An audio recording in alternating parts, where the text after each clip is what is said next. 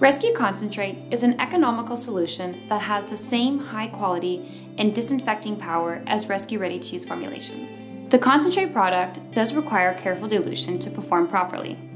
It isn't a difficult procedure, and it can be accomplished with a simple measuring cup.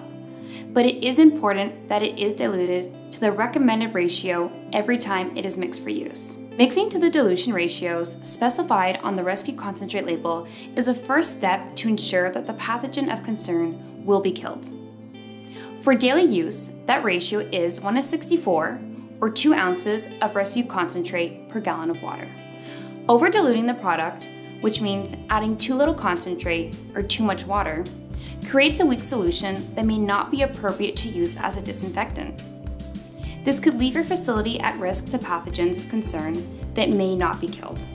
Under-diluting the product, meaning adding too much concentrate or too little water, creates a solution with too much rescue. An over-concentrated solution can leave a sticky residue on surfaces after they have been disinfected. If higher concentrations are required for disinfection, you can rinse the surface with water and then let it air dry. The best way to ensure that you're mixing a solution to the proper ratio is to use a test strip. Precise test strips are simple to use. Dip the test strip into the solution for 1 second and hold horizontally for 50 seconds. Match the color on the strip to the color block found on the label to make sure you have the correct dilution. It is not possible to free pour or eyeball a correct dilution ratio. You need to use a mixing station or measuring cup to be confident that you are using the product properly. A mixing station is an automatic dilution system which precisely dilutes the solution for use. These can be purchased from your distributor. You should test the calibration of your mixing station once a month to ensure accurate dilution by using test strips. You can also use a measuring cup to make your diluted solution by pumping the concentrate into the cup until it reaches the proper measurement marker. Then pour the solution into your water.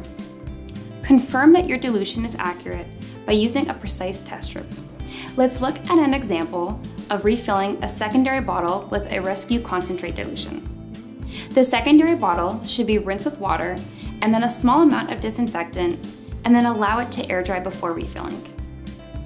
This cleaning procedure eliminates contaminants in the bottle.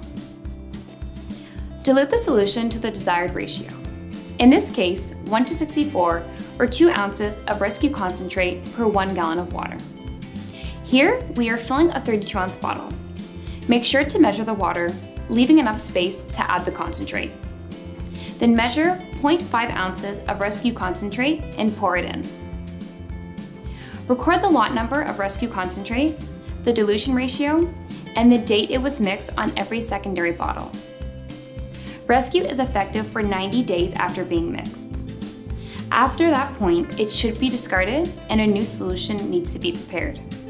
Do not top up secondary bottles. Each new solution should be placed into a clean, empty secondary bottle labeled with the date that it was created. Test your solution using a test strip to ensure that the ratio is correct. Remember, you cannot achieve the proper dilution ratio by free pouring or eyeballing the solution as you mix them. Always measure both concentrate and water.